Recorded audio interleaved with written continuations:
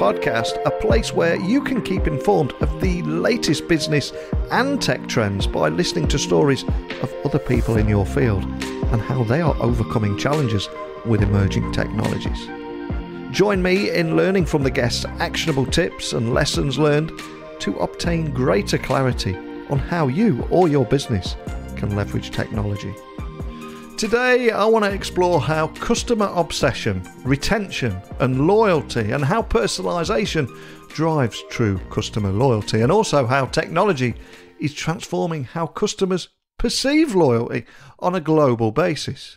In November last year, a company called Emarsys, which is a SAP company, they unveiled part one of its second annual Customer Loyalty Index. And in January this year, they're now delving into what will drive customer loyalty in 2023 and beyond, based on the findings from their Loyalty Index and Forrester research. And one of the big key takeaways was the disconnect between marketers and their customers. So I wanted to learn more about this, what it means for marketers, consumers, MarTech, technology companies and everything in between. And Meghann York leads product solutions marketing for SAP Emarsys, and she's got a wealth of experience in this space as a result of a successful career in product marketing at Ticketmaster, Salesforce, and also has specialities including executive leadership, sales marketing strategy, B2B and B2C customer acquisition, retention, thought leadership. What I'm trying to say is she knows her stuff, and I'm very privileged to have her on the podcast today. So buckle up and hold on tight, because I'm going to beam your ears all the way to Indiana, where Meghann is waiting to share her story. So a massive warm welcome to the show. Can you tell the listeners a little about who you are and what you do? Thank you guys so much for having me, and thanks for everyone to listening today. My name is Meghann York. I am a Senior Vice President of Product Marketing for a company called Emarsys that is a business unit of SAP. And at Emarsys, we are the omni-channel engagement platform that brings power to the marketer, which means we enable marketing teams to reach their customers with personalized content and offers, through all the channels that their customers want to interact with them. Well, I'm looking forward to finding out more about what you do there. But we have a bit of a tradition on this podcast, and I always like to take my guests back in time to how they got their roles. So if I take you way back in the time machine, can I ask you to share your origin story, where your passion for tech might have come from, or just a moment that would put you on this path you're on today? Sure. So, I really started my career in startup land and startup marketing. And for anybody on the line who has listened or worked for a startup company before, you know that you are the brand marketer, the demand gen marketer, the product marketer, you're the web you're like everything all at once. And then the startup that I was working for actually got acquired by a much larger company that had, this product marketing function really entrenched in their culture. And, I kind of through them got to learn what product marketing was and how, as the product marketer, you're kind of a mini CMO of your product, where you are, working with all the different departments to try to create demand and, enable your sales team to sell the product and all of those things. And so, and guess I'm a little bit of a tech nerd at heart. So I really love to understand how technology works and then be able to translate that, into value for our customers or our prospects. So that is how I landed here. Wow, what a great story. That path obviously will eventually lead you to Emarsys, which is an SAP company. So can you tell me more about the story behind the company and some of the problems that you set out to solve with technology at Emarsys? Sure.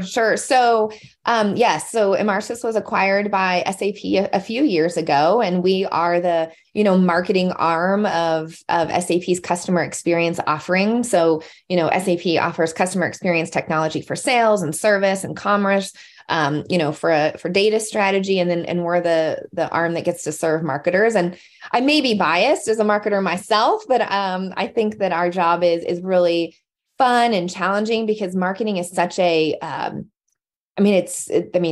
even, I don't want to age myself, but even just in the time I've been doing it, it has evolved so much where marketers really are touching all the different parts of customer experience and all the different parts of the business. You could argue that there are components of service, that are marketing and obviously the connection to sales, it's always been there, but marketers touch all these different areas of customer experience. And so it's been fun to, be on that ride and see how technology has enabled marketers to kind of be everywhere all at once, internally and where their customers are, and really like empower them to create those relationships with their customers. And what put you on my radar? I think it was back in November when I was looking at a few MarTech trends, and I think you unveiled your second annual Customer Loyalty Index, and that's something I thought I'd invite you on here to talk a little bit more about. But can you offer a little background on that Customer Loyalty Index and who you surveyed, etc.? So we interviewed over 11,000 consumers on what makes them loyal, and really found out some interesting things, which was, customers want to be known, they want to be seen, they want you to understand the things that they want, and they want marketers to offer that personalization every single time they interact with them. And that is what then creates the loyalty. And as we go into these, I'm sure people are saying this term all the time, but these uncertain economic times where marketers across the board are having to tighten their belts and figure out, where their budgets can be spent most effectively, thinking about loyalty and thinking about how you create more loyalty in the customers you've always had is going to be really top of mind for marketers as well. Yeah, it's so important at the moment. And as we record this podcast, I think Microsoft have announced the loss of 10,000 plus jobs. Google doing the same. There is so much uncertainty out there at the moment, and we're seeing the ripples across every industry. So I think loyalty is more important to businesses more than ever. But what would you say that the biggest takeaways from this report are? Yeah, I mean, what I think the biggest takeaways from the report and also from retailers that we talk to is just that marketers are going to need to figure out how to, as they think about cost-cutting measures and all of those things, continue to, live up to the values that they have established and continue to show that value to their customers. The customers, things can't just be so transactional. Customers really need to be able to feel like they are gaining value from operating or interacting with that particular customer or with that particular brand. And when customers receive that value exchange, then in turn makes them much more loyal to that particular brand. And if we step back for a moment, what do you think all this means for marketers if you look at that report? If you haven't been thinking about a loyalty strategy, you should be thinking about that now. If you haven't been thinking about how you can harness all of the data that you have about customers to understand where they are in their journey with you, what kinds of products and offers would they uniquely be interested in, and how you then are, what is your channel strategy and how are you serving those up, across all of the channels that your customers want to interact with you. You need to be thinking about that type of thing.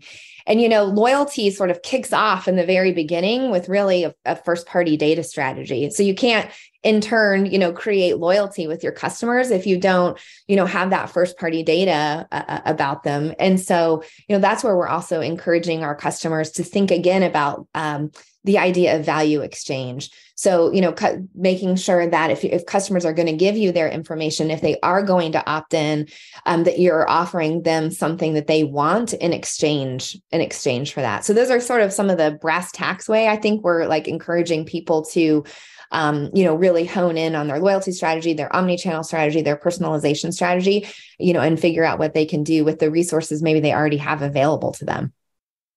And more recently, here in January 2023, you also released some additional research around loyalty again. So can you share some highlights on this as well? Because there's a lot of insights between the two. And I'm curious what was new in this additional research. Yeah, well, what the interesting thing we found out there was like a little bit of a disconnect between what consumers wanted, brands to focus on, and then what brands were focusing on. So, brands kind of saying like offering customer service, better customer service was kind of the number one thing for them going into 2023. And maybe, in some ways, companies are thinking out of service as the way to loyalty. If they offer better service, then maybe they will in turn have loyal customers. But when we asked consumers, they were very specific about wanting to be rewarded for their loyalty. So, customers are seeing a lot of brands do things right. And then I think they're expecting all the brands they interact with to be doing those things.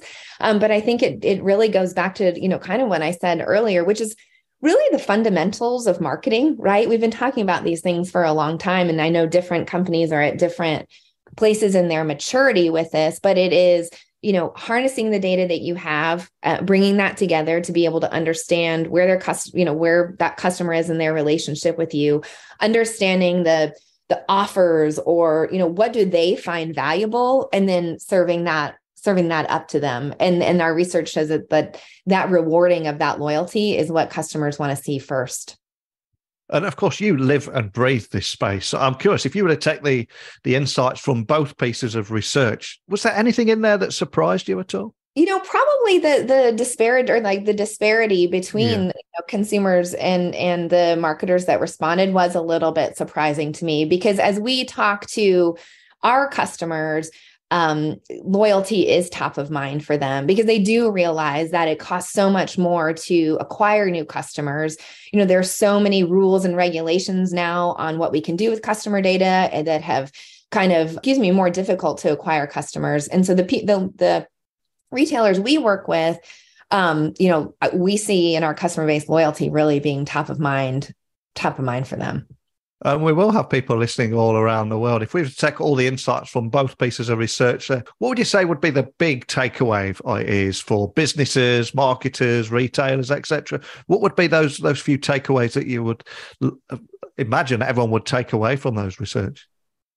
Well, I think you can't talk about loyalty. You can't talk about any of these concepts that we pull down the port without thinking about what it means to be omni-channel. So we've learned over other research, actually not in this report, we do a lot of research at Emarsys, that customers are going to interact with you probably before they make a purchase in 6 different channels.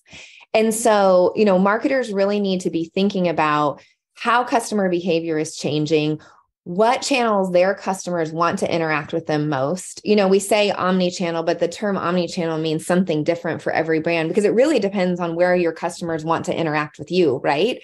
And so when we talk about knowing customers, it's not just, it's not just understanding the offers they want. It's also understanding in what channel that they want to interact with you the most, and then offering up that value, those incentives, those rewards in the place where they want to be interacting with you most. And that in itself then encourages loyalty, right? Because you're catering to their needs, you're catering to how they want to interact with you. So I think it's this, really right now interesting intersection between creating that loyalty through an omni-channel strategy and personalization within those channels. I mean, I think, everybody should be thinking about that, right now. We just can't get away from it. Yeah, 100% with you on that. And I love chatting with you today, finding out some of those hidden insights from both pieces of the research there. And we started the podcast today talking about your origin story. I'm going to have a bit of fun with you before I let you go now and ask you to share your favorite song that we can add to our Spotify playlist. I ask every guest this question. So guilty pleasures are allowed. All I'm going to ask is what song are you going to leave us with and why? Well, I'm going to go a little deep here. So My favorite song is called Head Full of Doubt, Road Full of Promise by the Avett Brothers. So I don't know if you're familiar with them. But first of all, I love the song title because I think it shows that like anytime possibility is being, opened up to you as a person, there's always like a little bit of doubt in your mind, whether you're going to be able to like actually take advantage of it or succeed, or, it's going to work out. And my favorite line of that song is decide what to be and go be it. I love this idea that, the road is open to us to be whatever we want to be. But if we need to like be thoughtful about our choices and then kind of like go all the way on whatever choice that we've made. So there you go. I always listen to that song right before I'm going to make a big decision in my life. Awesome. Absolutely love that. I think I saw them at Glastonbury Festival over here about 5 or 6 years ago. Brilliant. Yeah. But I'm not familiar with that song, so I'm going to be checking that out. Add it on. You'll get inspired. Yep. We'll get that added straight to the Spotify playlist as well. But where is the best place for everyone listening to find more about you or contact your team or just find out more information about anything we talked about today? Visit Emarsys.com. It's where we have, a lot of the different, like the loyalty index. It's where we have a lot of like a new omni-channel report. All of that great research is on our website. So go visit us there. Oh, so much I loved about talking with you today, especially some of those hidden insights from the Customer Loyalty Index, the great work that you're doing. But I think more than anything, it was your inspiring origin story and wash down with a great tune too. But thanks for sharing that with me today. Thanks so much for having me. So what does customer loyalty mean to you? What does personalization mean to you? Have you got good examples of personalization and creepy examples, whatever it may be? I want to hear all sides of the story here because, as Meghann said, there is somewhat of a disconnect between what marketers are doing and what customers expect. So I want to get all that out here. Let's talk about it together. So please email me, techblogwriter@outlook.com, Twitter, LinkedIn, Instagram @NeilC.Hughes. Let's keep this going. I know that every podcast you listen to will have a message from your host telling you to please leave a rating and review. But in a world where we're all ruled by algorithms, it really does help the show reach more listeners. So please, if you've enjoyed today's episode, please consider leaving us a review. But more than anything, just a big thank you for listening today. Hope you'll join me again tomorrow. But until next time, don't be a stranger.